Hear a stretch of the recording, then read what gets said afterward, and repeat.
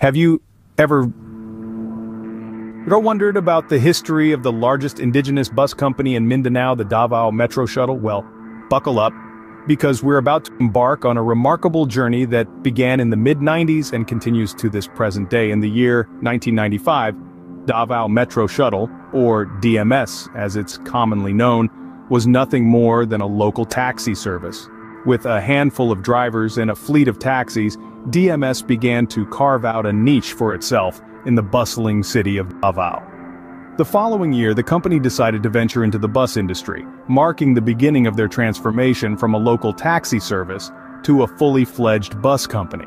Over the years, DMS faced a series of financial setbacks. But like a phoenix rising from the ashes, the company bounced back each time, stronger and more determined than ever.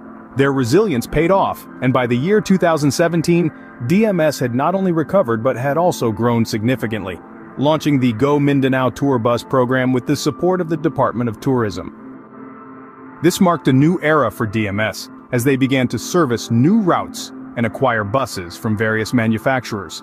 By this time, DMS had become a household name in Mindanao, operating over 200 bus units throughout the region. But they didn't stop there. The company expanded its operations to the Visayas and Luzon, further solidifying their position as the largest indigenous bus company in Mindanao. In addition to its intercity routes, DMS also set its sights on the city of Davao itself. The company acquired the local city liner Anil Transport and began offering city shuttle routes within Davao City. With branches and garages in North Cotabato, Caraga, and Leyte, DMS was truly leaving its mark on the transportation landscape of the Philippines. Fast forward to the year 2022, DMS entered the Davao-Manila Overland Route, marking its first service in Luzon and all three major Philippine island groups. This was a significant milestone for the company, demonstrating their commitment to connecting people across the Philippines and their ambition to continue growing and expanding.